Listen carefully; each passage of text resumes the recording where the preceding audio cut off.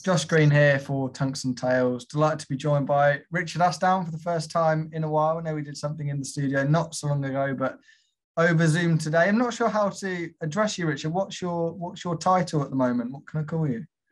You can call me Richard if you like. But from the WDF's point of view, they call me their Chief Development Officer. Sounds good. It sounds excellent. Sounds excellent. We're nearing Lakeside once again. There's a countdown on the website, just 81 days until we're back at the Lakeside Excitement Building. You must be excited yourself. Yeah, of course I am. I'm excited from the WDF standpoint, but I'm excited on the personal level as well. It's a venue I love to work in, love to be part of. So yeah, I'm really looking forward to it. And how exciting must it be for all the players that have missed out on so much action over the years? Over the last couple of years, we've seen them obviously back in Denmark not so long ago, and getting back to the circuit, and not long until a World Championships. Yeah, I mean, we want to keep this interview upbeat, Josh, but it has been horrible for the wider game. We know that the PDC have done very well in catering for the top end in terms of tournament play going on behind closed doors. The way the WDF and all the nations run their opens is completely different. They rely on the economy of a large amount of players playing.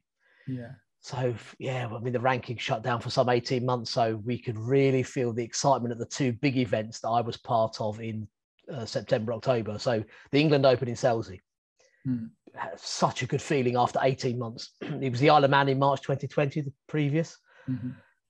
So you could really feel that in the venue. And then again in Denmark, and for Denmark more so, was about players outside of the UK being able to go to their first event. So a lot of the mainland European players commenting in the same way as they were for the UK players in Selsey. So yeah, everyone's just really excited. And as you've put so well, the key thing is they have something to fight for at the end of the season. Yeah. Well, just talk to me about Denmark. I mean, it must have been exciting for you to be out there, and as you say, so many faces that you wouldn't have seen for so long, and chances for them to get back on the hockey with something big at stake. Yeah, Denmark was a key event actually, because that was the week originally scheduled for the WDF World Cup in that venue. Mm-hmm. The Denmark Open itself is usually played in May. So the DDU and the WDF made a joint decision to add an extra gold event into the season, because the players, of course, need more events, more ranking points. So we were really grateful that Denmark could still cater for a big event at that time of the year. And it's such a good venue. And the atmosphere there, not just in the playing of the game, but as I say, all of the talk around it. There was a lot of buzz, a lot of positivity around the fact that the WDF circuit was up and running again. 100%. And we've got two new players we've seen time and time again before, but Thibaut Tricol and Anka Zylstra are now in the World Championships. And that just shows what an event like that can do. It's confirmed a place at the Lakeside. Yeah, we were really keen to do that. It's one of the new initiatives we've added, where the premier open events, the champions get a direct path. Yeah. Because what we want to see at Lakeside are those players that are most comfortable playing on stage and that have achieved things. I think the BDO system in ranking terms was flawed in the past, where it lent itself a bit more to the journey player, those that could collect a lot of points with last 16s, last 32s. What we want in the ranking system and the rewards to be to those players that win things, get on stage. That's what we want for the Lakeside. I guess it's such a big thing being comfortable up on that stage. The opportunities to play in front of TV cameras in the amateur system, there aren't too many of them. But if you can do that on a big final, something like a Denmark Open, then you're ready made for something like a Lakeside. That's how we feel it. Yeah, we had situations in the past where the World Trophy winner, the WDF World Cup singles winner, wasn't at Lakeside. You know, you really want your big winners to be there. 100%. And just moving on, I mean, the World Masters obviously not going ahead this year, unfortunately. Was that a difficult decision to make? Obviously, it was made quite a while before the event. Was it a difficult decision? It was difficult on a personal level that we were so disappointed, but it was the right decision in terms of the restrictions that we were up against. We'd already made the promise to the member nations, which is basically what the WDF is. It's just a formation of 70 plus countries, that we would wait no less than 3 months to make that decision. So the 1st of September fell, and the restrictions at that point meant that we couldn't have a multi-day event indoors under the Dutch regulation. So with everything in place, as far as television, sponsorship, the venue, the organisation, it was so frustrating to have to pull it. There was no real viable option to go elsewhere at such short notice that would be cost effective. So for all of those players that have earned the right to play at the World Masters, what we'd rather give all of them is a World Masters at 100%. We didn't want to condense it, or you know what I mean? We wanted to make sure that those, it's similar to when we cancelled the WDF World Cup a few months ago. There's no point in us running a WDF World Cup when the previous year had 53 countries if the next year only has 20.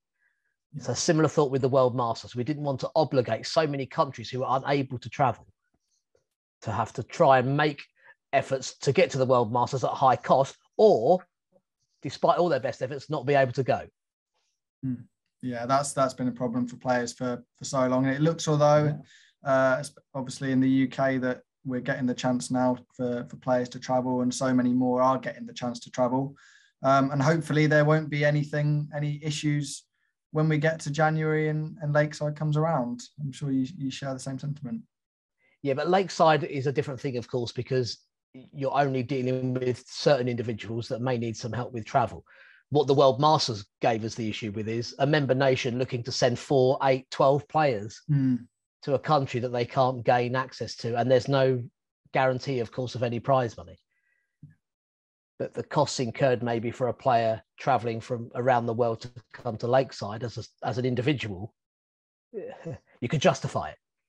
The World Masters is very different. We were looking at an event with over 1,000 players. So yes, the Lakeside will deal with each and every qualifier as they come about from all the countries, and do our very, very best to ensure that they can take part. Yeah. And just moving on to Lakeside, I mean, obviously it's going to be running from the 1st to the 9th of January this year. As many people on social media have noticed, there is a 3-day crossover with the PDC World Championships. Can you just explain why that is and why those dates were chosen in particular for the event? Yeah, sure. It's not ideal. It's not what we would choose if we had control over all of the dates on the diary, but we don't. This isn't a new thing. The BDO World Championship and now the WDF World Championship at the Lakeside has started on the first Saturday of the year for years and years and years. It's always the first Saturday, any time between the 1st and the 7th. And it just so happens that in 2022, the first Saturday is New Year's Day. So it means there will be an overlap. When we actually chose the dates, we didn't know the PDC World Championship dates. We knew we could clash maybe one day, but we didn't know if it was going to be 1, 2, 3, or 4. The main reason for the choice of date comes to the people that fund the event, which are the sponsor and the broadcaster, both of which want the first week of January rather than the 2nd. What we also have to consider is, for the players involved, there's a very key date on the diary, which is Q School. And that falls traditionally on the 3rd weekend of January. So if we were to move Lakeside on 1 week on, even though that would alleviate a clash on television, it wouldn't alleviate a clash for the players. And I think that would be more detrimental to the players in the WDF system than it is having an overlap on television for 3 days. It's going to be 2022, Josh. It's not like it was 25 years ago. People can follow more than one channel. They can view both events. I think it will be okay. And I don't think it will be of any detriment as far as the audience in the venue are concerned. We spoke very briefly. We're not 100% sure when the link will be out for those tickets, but we expect it imminently, don't we? Yeah, absolutely. I'm hoping that when people are watching this interview that the link's already live, but we know that tickets are going on sale in October. We're just waiting for our hosts and sponsors to release the links, and away we go. Fantastic. And just looking ahead to the tournament, obviously, once again, we'll have boys final on stage later in the week. Obviously, I believe the girls final will be joining them on stage. Is that correct? Yeah, that's right. Yes, we're going to have. I mean, even the ladies' final has now moved to the Sunday. We're going to have a finals day. In the past, the youth final was on Thursday and the ladies' final was on Saturday. It's all going to be on Sunday the 9th. We have added the girls to the program. All of the other WDF tournaments, from cups and opens, run with separate boys and girls tournaments where they're available. So we wanted the premier event to have the same feel. So there will be the opportunity for the first time for the girls to play their final on the Lakeside stage. And it's very difficult to fit more games into the scheduling. We've already extended the men's and ladies field, but we've also upped the boys lineup to include the semi-finals on the Saturday. So with the boys and the girls tournaments, where is the let me start that again. With the boys and the girls tournaments, the previous rounds, whereabouts are they going to be played into the lead up to the television stages of the tournament? Well, they'll be on the same day as the Lakeside World Championship qualifying competition in Assen in the Netherlands on Sunday the 5th. So effectively the early rounds of the World Youth Championship are also played that day. Okie dokie. Having looked at the schedule, in the opening few days, I believe it is, there's 6 games in a session, that being 4 men's and 2 ladies. Mm-hmm. I'm assuming this means a slightly reduced format in the first round for the men's, or would it be going still to 3 sets? Do we know? No, I think we anticipate that the men's event will be played over the best of 3 sets in the opening round, first of 2. Okay. But that isn't confirmed because until we know exact broadcast times, and that is up for discussion in as we speak, actually. Mm-hmm. So all of those elements are yet to be finalised. So that's the only reason we haven't released the format. I think people will have the format they're accustomed to from Monday onwards, with best of 5 in the men's and best of 3 sets in the ladies. And we're looking, as we go through the tournament, especially in the ladies, have extended the format. But that's all to be signed off. As I've been consistent with anything WDF, as soon as we have the information, you will have it. I'm not really into speculative news. I think I've stuck to that the last couple of years. When I have something to say, we will say it publicly and announce it. Excellent. Well, just talking of ladies darts, it's exciting to hear that there may be an extension of the format there. And ladies darts has grown so much since the last Amateur World Championships, with the women's series, of course, coming in, and so many new names. Mikuru Suzuki is now playing some fantastic darts. Bo Greaves, we expect to be back at the World Championship, of course. It's going to be a hotly contested race, isn't it?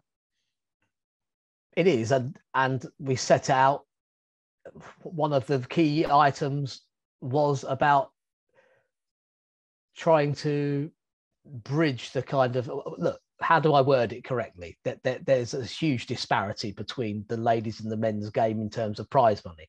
Now, a lot of that is apportioned to the fact that there isn't as much interest in the women's game. So attendances at the Opens are maybe 20% of what the men's is.